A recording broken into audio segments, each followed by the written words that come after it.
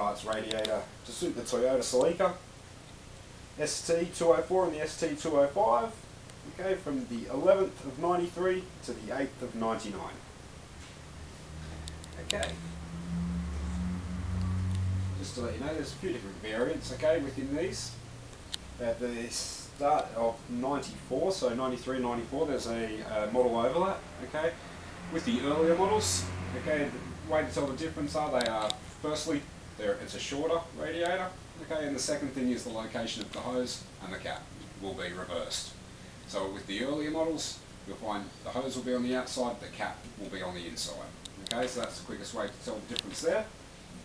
Also, within this range there is another type 2, and the quickest way to tell the difference between the two of those is basically the location of this bottom hose. Okay, as you can see, this hose is located over here on the passenger side of the vehicle, whereas there is another type with this hose is located on the passenger side of the vehicle. So again, quickest way to tell with the earlier 94 models, okay, is the location of the cap and the hose being reversed. Okay, and you also want to check the location of the bottom hose. Okay, with this particular type, it is over here on the driver's side of the vehicle. Okay, just run through a few of the features again. With the top tank here, okay, you've got 4 fittings across the front. Okay, you've got over on the far passenger side is where you find the cap, with your overflow pipe facing towards the outside of the car on the passenger side. Then more towards the middle, you've got your top hose. Okay, across the bottom tank, over here, on the driver's side is the drain. Okay, beside that is the bottom hose, and then you've got your connection there for your sensor. Okay, you can also see 1, 2, 3 fittings across the front. Okay, and if I lean that down, you can see that's the automatic transmission oil cooler on the bottom there. Okay, this is suitable for both automatic and manual transmissions. If you have a manual transmission, these fittings can just be very easily removed and it just remains unused. It doesn't cause any problems whatsoever.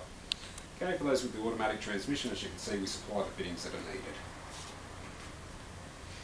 Okay, just quickly turn it around and show you. This would be the front of the radiator, the front of the vehicle. So if you were standing at the front of the vehicle, looking into the engine bay, okay, that is the view you would have from the top. Okay, as you said, over here on the passenger side of the vehicle is the cap, with the overflow pipe facing towards the passenger side. Okay, more towards the centre, you've got the top cap. You can also see your fan fittings across the front. Okay, if you look down more towards the bottom of the radiator, you'll be able to see over on the driver's side is where you'll see the bottom hose.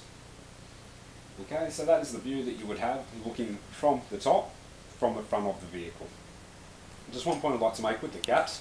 We always recommend that you get a new cap with the new radiator. The main reasons for this being your existing cap might not be an exact fit, could also have rust or other contaminants which are going to stop it from operating properly. So for those reasons we always recommend a new cap with the new radiator. Okay, that way we can guarantee it will be an exact seal and fit. Okay. Just quickly run through the dimensions of the core with you. When you're measuring your core width, okay, you're going from inside to inside.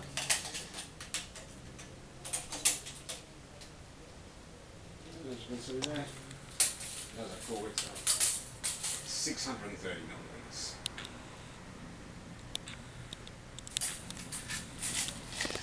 Okay, when you're measuring your height again, okay, you're going from inside to inside. And that is 350 millimetres.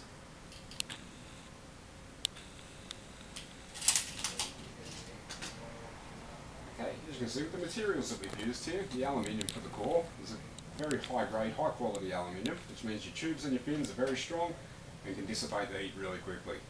The plastic we've used for the top and bottom tank again is high grade, high quality plastic which is very strong. Okay, and also, I'll lay this down, you can see we've used copper fittings on the automatic transmission oil cooler. Okay, which unlike the aluminium type of fittings, these won't thread or damage very easily. Okay, it's for all these reasons that we've been able to do a 3-year, 60,000 kilometre warranty on all of our radiators. So hopefully this video has been a help for you to find the correct radiator that you need for your vehicle. If you have any more questions or inquiries, please check on our site or you can give us a call on 1300 178 178. Thank you.